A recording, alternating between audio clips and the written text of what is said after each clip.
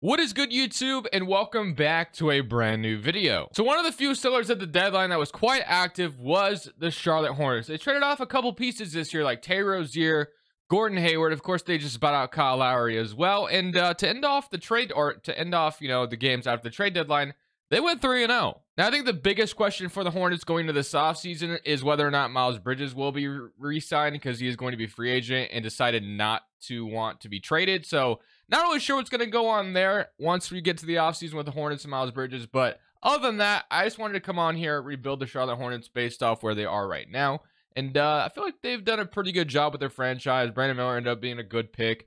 They sold some pieces off like they should have. Got a first-round pick for Tay Rozier. So let's just go ahead and get into this rebuild. Before we get in today's video, make sure you guys drop a like on this one and subscribe if you are new to this channel. As always, greatly appreciated. Now, of course, this team isn't very good. They're 13-41 on the season. But one guy they did acquire in the Gordon Hayward trade is Tre Mann. I think he's done pretty solid since he's come over from Charlotte. Has been getting some minutes. I don't watch Hornets games like that, so I'm not going to pretend I do. But I feel like I've seen a couple posts about Tre Mann and how good he's been.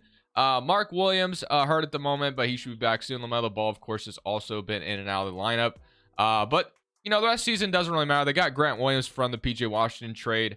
Not sure if he'll be a long-term piece here or not. Obviously wasn't very good for the Mavericks, but we're going to go ahead and summate the rest of the season, of course, and we're just going to see how this team finishes out. So, of course, we're in the midst of the All-Star break right now. Tonight is the dunk contest and all that, so should be a ton of fun.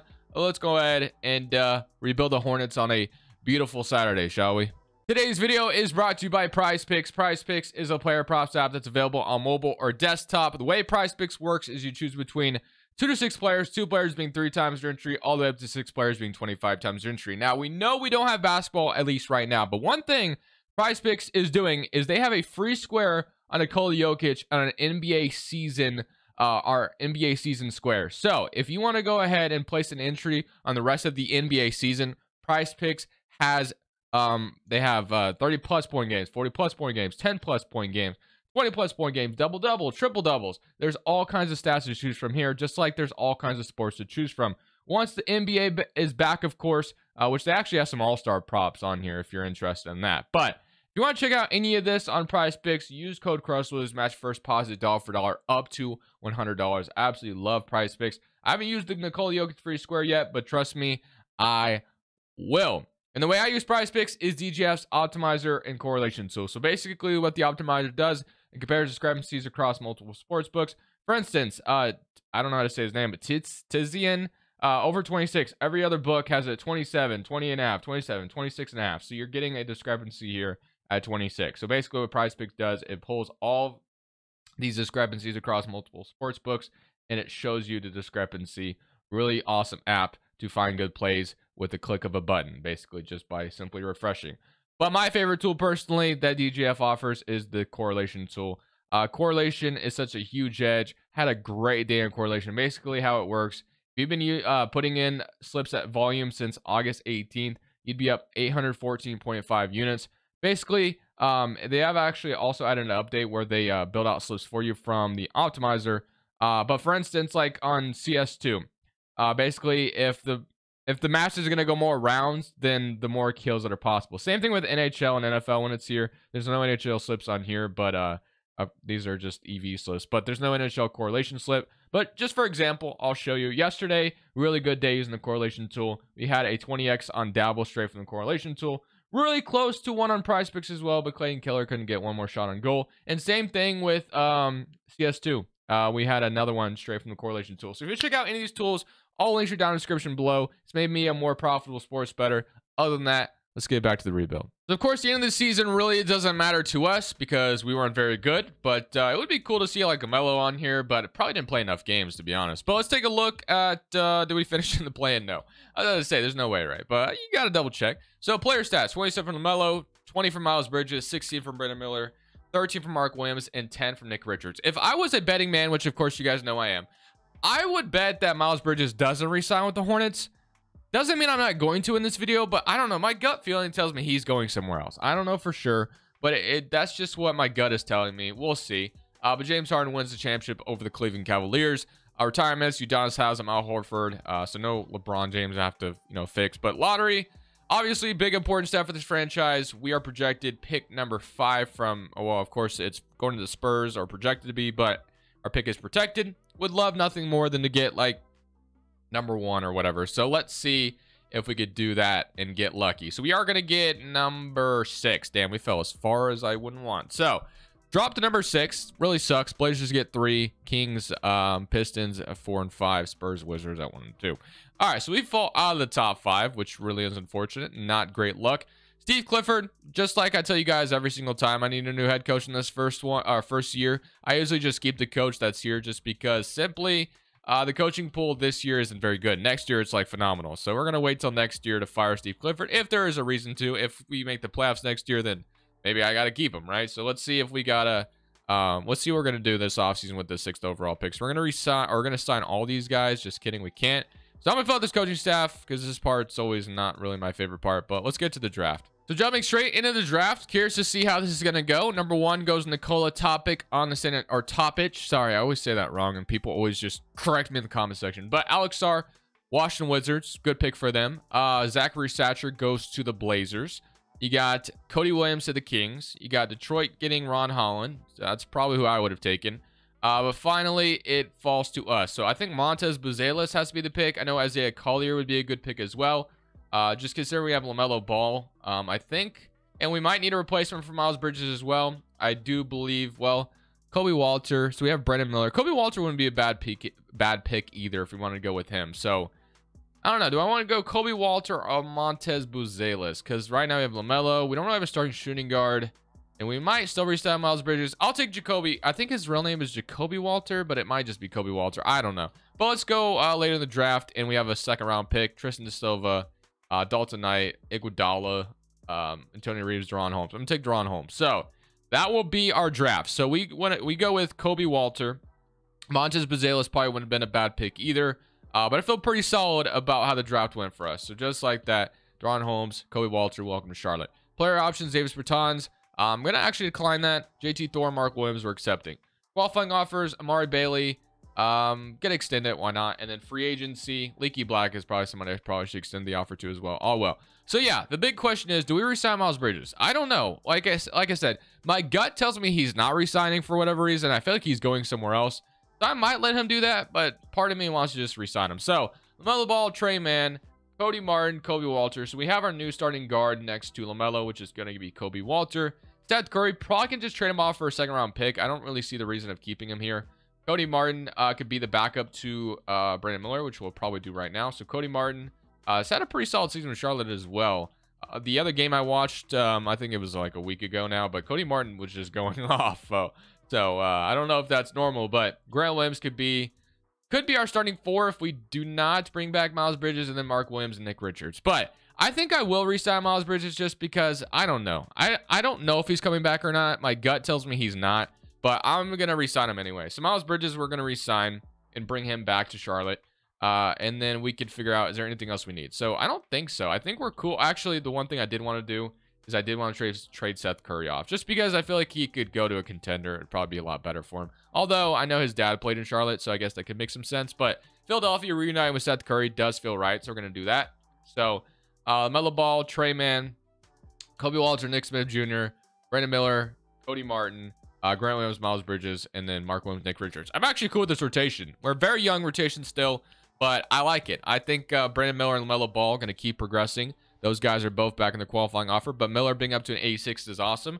Mark Williams 83, Miles Bridges 83, and Cody Martin down. We had him at a 79, but whatever. And then Trey Mann up to a 77, which is really solid. So I'm happy about that. But let's get straight in to this next season, and let's see what we are about to look like. I don't know if we'll be a play-in team next year. That'd be awesome if we were. I think we're definitely going to be getting closer and closer to that. Obviously, that's really the goal. That's what we're going to eventually try to do. But I feel like I've barely done anything, and this team could just make it. It really could. But we got to cut one person. So we're going to cut Mitchich. He's making, I'm going to keep that contract.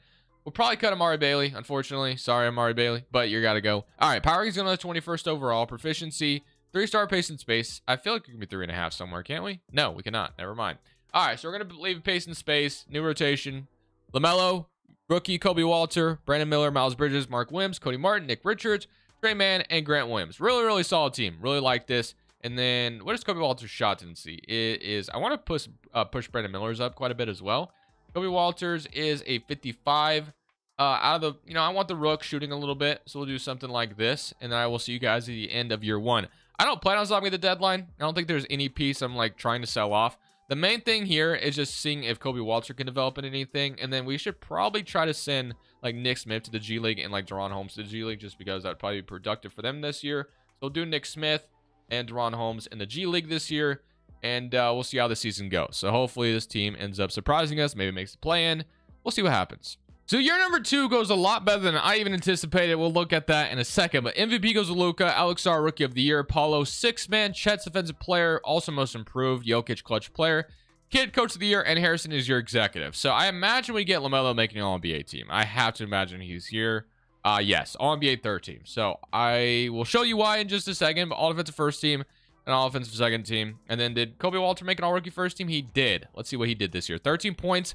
Pretty good efficiency as well. We'll absolutely take that. Love to see it in an all-rookie second team. But we ended up being the 4th seed in the Eastern Conference. Now, I said that we'd be probably like getting closer and closer to being a play-in team, but we're a lot closer than I even expected. 25 for LaMelo, 21 for Brandon Miller, 17 for Miles Bridges, and then 13 from Kobe Walter. 12 and 11 from Mark Williams with 1.5 blocks, 10 from Trey Mann, and 7 from Cody Martin. Really solid season, really successful season at that. And we get to add potentially Nick Smith and Deron Holmes into this rotation next year. Yeah, this team is definitely on the come up. But let's go ahead and see if we can beat the Toronto Raptors in round 1. James Harden, Buddy Hield, RJ Barnes, Jakob Poeltl quickly. Markelle Fultz, Goga Badadze, and Chris Boucher. Somebody current round against Toronto. Also another team that like retooled. And we are going to lose in 7. We blew a 3-1 lead. I think we had a 3-1 lead, didn't we? I don't know. We just blew a lead. So, at first, I wasn't going to fire Steve Clifford because I was like, okay, this team did pretty good. But now that we blew a lead in the first round, we're firing him. I have a reason to fire him now. Bron's going to retire in Orlando. Very interesting. But yeah, I have a reason to fire Steve Clifford. Lottery, our pick is going to the Spurs now. Miami's number 1. That pick, or I think Hornets have like 2027 from Miami. It would be awesome if it was this year. But yeah, imagine we had Cooper Flag to this equation. But no, unfortunately, that's not going to be the case. Our pick is headed to San Antonio. Do we have a pick at all in this draft? I don't think we do. So we're not going to be drafting in this loaded draft class apparently in 2025. So that kind of sucks. Really unfortunate. But we didn't have any pieces to sell off for this draft. But we know we can fire Steve Clifford. You did a good job, Steve Clifford. But, I mean, we got to fire you. So, Frank Vogel, Taylor Jenkins, Will Hardy. Any of these options would be great. I'll try Will Hardy. He signs it. So, Will Hardy, really respectful coach in Utah. Absolutely, we'll take him. And then we'll sign Freeman, and we'll take that. All right, so we have a better coach in my mind, and from Steve Clifford to Will Hardy. Draft night, just to double check, we had a couple second-round picks, one from that Seth Curry trade. I will sign whoever the CPU drafts if they're good. So Isaiah Evans and Colin Chandler. We'll go ahead and draft both of them, or sign both of them. Mitchich, we're going to decline. I don't see a future for him anyway. So Brandon Miller, Mark Williams, Nick Smith, Deron Holmes, all options we're accepting. Qualifying offers, Trey Mann. I do want to re-sign him. Been pretty solid for us. And then, yeah. So I think the only thing we need to prioritize is Trey Mann. We could sign another good free agent, but kind of like how this core is clicking. So the main thing is let's re-sign Trey Mann to a nice 3-year deal. So I have that going for us. And then is there anything else we want to do? We could sign another good player. But again, like I'm kind of just cool with how this team is developing. We just almost got out of the first round last year. The team should only get better. I think if the team stagnates this year, then we probably need to make a long-term move. But this year, I'm cool with maybe just going to the deadline and seeing what our options are. So, player progression, Leaky Black is back. Miles Bridges is down, Kobe Walter is up, and Trey Mann is up. So that's really solid. Nick Smith's up to a 77, so he's going to join the rotation this year, and Deron Holmes up to a 75. So, all very, very solid to see. Really love to see that. So now, Grant Williams becomes replaceable in the future with Deron Holmes developing. Nick Richards is going to stay. Mark Williams. Our center rotation is staying the same. I like both those guys. Miles Bridges, I could move on from him in the future. We'll see. Brandon Miller, Cody Martin. I like Cody Martin as the backup going forward, but McGowan's is definitely on his heels. And then Nick Smith, Kobe Walter. I love that shooting guard rotation. Yeah, our guard rotation and our center rotation I'm so cool with. Same thing with Brandon Miller, obviously. I think the one position I wouldn't mind replacing is the power forward, just because I saw Miles Bridges regress rather than get better. So if there's a power forward we can eventually upgrade to, I definitely think we got to consider it. So let's go straight into this next season, though. Just curious to see how things go under Will Hardy. I want to see that first. And then if I do decide to stop at the deadline to just push this team over the top and just get all aggressive, I will show you, which is definitely a possibility because I love how this team is developing and where we're at as a roster. So let's take a look at this season, or what this is about to look like this season. So 3-star balance. So we still don't go up in proficiency, which sucks, but whatever. So LaMelo Ball, Kobe Walter, Brandon Miller, Miles Bridges, Mark Williams. So again, our guard rotation is set. I'm cool with the guard rotation. The power forward, or starting small forward, obviously we're keeping him. Power forward is probably the one position we're looking to replace if we do anything. Nick Smith Jr. not getting any minutes sucks really badly. What we could do is we could send him to the G League one more year. Same with Ron Holmes, and then these guys would be absolutely ready for next year. That's kind of where I see it. So I will see you guys at the end of this season or at the deadline. Just depends on how things are going. But I'm excited to see how things go under Will Hardy. So far, off to a 3-1 start. 4-2, 4-3. All right, so we'll see. I'll see you guys potentially at the deadline or at the end of the season. So we are indeed stopped at the trade deadline as I am looking to knock this out of the park right here, right now. There's a couple options on the table, so we're going to see what those options are. So we're looking at team intel. We're 29-21, second seed in the Eastern Conference. I'm just trying to upgrade this power forward spot while we can before we have to re-sign a bunch of players, get someone under contract. There's 2 guys that I'm looking at, and one of them makes sense. The other one, we'll see, maybe. So first one, Will Hardy reunites with Lauri Markkanen. Lauri Markkanen just got extended, I think, because he is not expiring anymore. Let's see. Yeah, so he's no longer an expiring contract, but obviously would be a perfect fit at that power forward spot. We could get him. Will Hardy reunites with the player he just coached in Utah, so we could do that. And then another good option that I kind of like is the Grizzlies with Jaren Jackson Jr.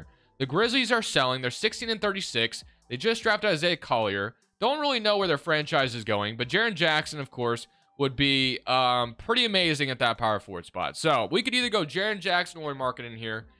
I'm going to try Jaren Jackson Jr. first just because I don't get him all that often and there's an opportunity to get him. So let's see if we can make a trade with the Hornets. So it's going to include Miles Bridges, and then we're going to include Isaiah Evans, who we just drafted, a 2026 first round pick, and then let's say a 2028 first as well. So let's say it's Miles Bridges, Isaiah Evans, and 2 first round picks for Jaren Jackson. They agree. Just like that, we got our upgrade at the power forward spot. Jaren Jackson, what a beautiful addition to this team. We move him to the 4. He stays the same.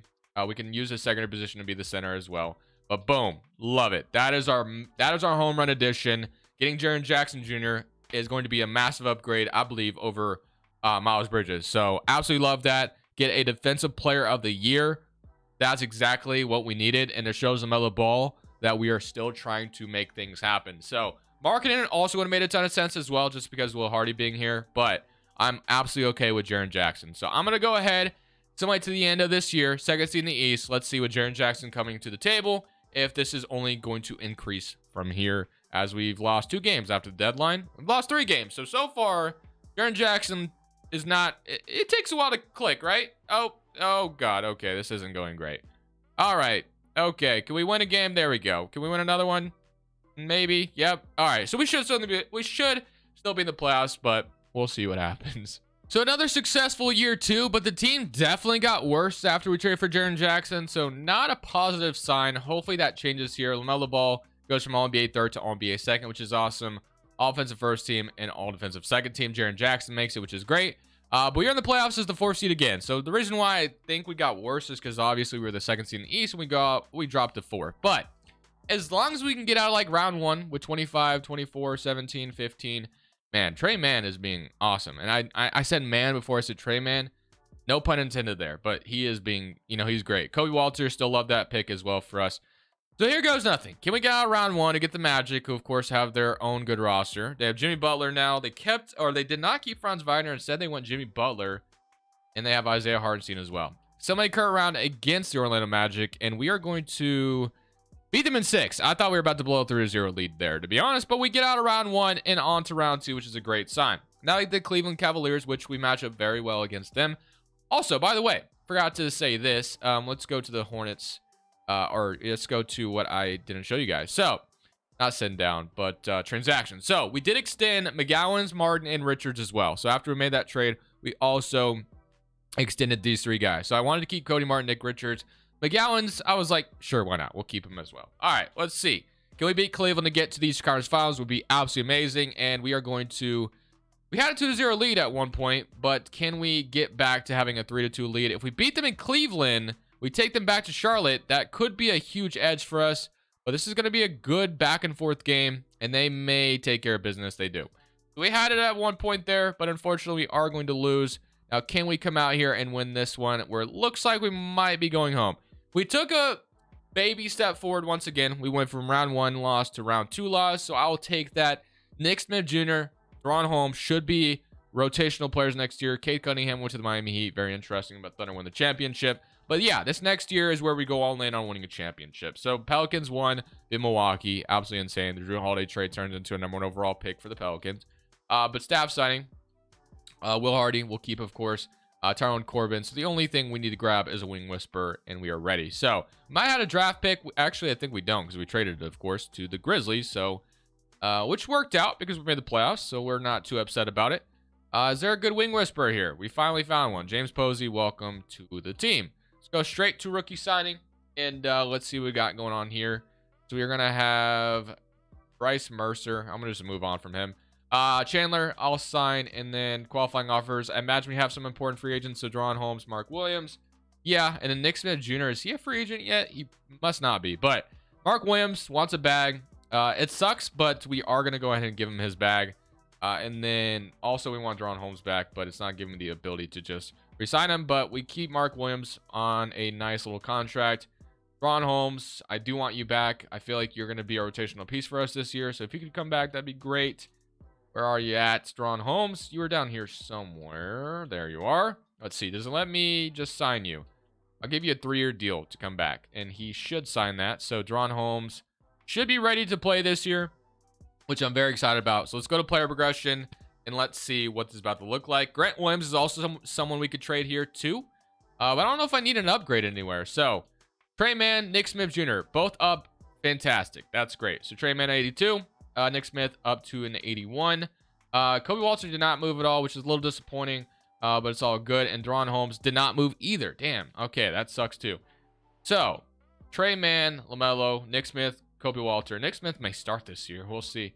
Brandon Miller, Cody Martin, Bryce McGowans, Jaren Jackson, Grant Williams, and then Nick Richards, Mark Williams. I guess if there's one position I'd want to upgrade, it's maybe the backup 4 spot. Not saying anything against Grant Williams. He's been decent for us, but if I can find a backup 4 that's better, I wouldn't mind going that route. Kind of want to see if I can convince the Lakers to do a Grant Williams for Jared Vanderbilt swap. So we're going to come out here and offer like Colin Chandler on top of Grant Williams. They don't agree to that right away. I'm not going to throw a first-round pick in here. That'd be kind of crazy. But Deron Holmes, I thought he'd get better, but he didn't. McGowan's I could throw in here as well. They don't have enough money for that. So I think I'm going to have to start including second-round picks. So let's see what they say to this. They say no. I'll go a third, second. They still say no. I really want to get this done. Is there anybody else I'm comfortable throwing in here? Deron Holmes, I don't really want to throw in here. Not throwing the Miami Heat pick in here. Mavericks pick, I don't want to throw in here as well. Let's just go all the way to 4 seconds. I'll be a psychopath. Why not? So 3 did not get it done. And can I get a 4th one in here? There we go. So they take 4 seconds for Vanderbilt. Take Grant Williams, which we get a backup 4 in Vanderbilt, which I'm pretty ecstatic about. I think he's going to be a little bit more what we needed than Grant Williams. So that is our big power forward upgrade off the bench. He is 2 overall upgrades, so I guess we will absolutely take that. But hopefully this is the year that this ends up being a championship. I have a good feeling about this, but we'll see. So taking a look at the rotation, Patrick's going to let us 10th overall. 3.5 balance, so we're still not moved up to like a 4-star, which I'm a little surprised by. But could we be 4-star 7 seconds? No, we cannot. So LaMelo Ball, Nick Smith, Brandon Miller, Jaren Jackson, Mark Williams, Trey Mann, Kobe Walter, Jared Vanderbilt, and Nick Richards. And then Cody Martin's not getting minutes, and neither is Bryce McGowans. If we feel the need to stop the deadline, I will show you guys, but hopefully there's no need. Hopefully this team just dominates, but we'll see what happens. So here we are at the end of year number 3. No awards for us. Would love to have seen like LaMelo make an All-NBA team or MVP award. I've seen that a couple times, but he makes All-NBA second team, so we'll take that. Cleanup is the first seed in the East. So yeah, things went very, very well for us this year. 25 from Brandon Miller, 23.5, 15, 14, 14, 11, 11, and then 5, and then 5. So here goes nothing. Milwaukee in round 1. They got Damian Lillard, Giannis still, but outside of that, they got like Jayshawn Tate, Johnny Davis, Marcus Smart in Milwaukee. I think Boston fans would throw up if they saw that. But we have Caleb Martin, so we get the Twins going up against each other. But hopefully we don't lose to Milwaukee in round 1. And they are going to give us a run for their money, but we do beat them in 6, and now we get the Brooklyn Nets. So Brooklyn, one of those other teams that they got Franz Wagner, but he's coming off the bench, which is interesting. So yeah, one of those other teams I would hate losing to. Franz Wagner definitely changes this a little bit, but hopefully we beat them. Somebody come around, and we're going to sweep them. And now we get the Cavs. So this is the team that, of course, beat us last year. Garland, Mitchell, Corell Mobley, Allen, Jalen Smith, Pokusevski, Grayson Allen, and Kevin McCullough. Game 1 goes to them. Game 2, even it up. Game 3, 2-1. Can we go 3-1? Yes. Can we beat them in 5? Yes, we can. Let's go. We're in the finals. Okay. So Milwaukee's the only team that's given us a test so far. We get Dallas or Memphis. Part of me wants to see the Grizzlies just because we have Jaren Jackson and then Miles Bridges, so we made that trade. So let's see what happens. Or we're not simcasting. Let's just go game by game. Dallas and okay, so we get the Mavericks. So Luka versus LaMelo, two of the most top players in 2K. They got Montes Buzelis, who went up to an 85. So he would have been a really good pick as well. Really debated on taking him. So far, he looks like the better pick. He's up to an 85. Walters kind of stayed stagnant, which sucked because I thought he was going to develop like crazy after that year 1. But Fox is here in Dallas. So Fox and Luka. So it's no longer Kyrie Irving and Luka. It's Fox and Luka. Here goes nothing. Game 1, 1-0. Game 2, they even it up. Yeah, we're going to have a tough one in front of us. But if we take the 3-1 lead, which we do, and we win a championship. Okay, we beat the Mavericks. That was pretty easy, but we'll take it. So Melo Ball, Finals MVP, beat them in 5. Beautiful way to end the video. Jaren Jackson, great addition. Charlotte, I'm telling you, man, they're kind of a young sleeper team. If LaMelo Ball can figure out his ankle problems, Brandon Miller was a great pick. A lot of people judged him for it, of course, but it ended up working out. Hope you guys enjoyed the video. Thank you guys for watching. As always, enjoy All-Star, things tonight. Should be a lot of fun, hopefully. This is Crushables. I'm saying peace. Thank you guys so much for watching. Make sure you click here to watch another video that I know you'll love.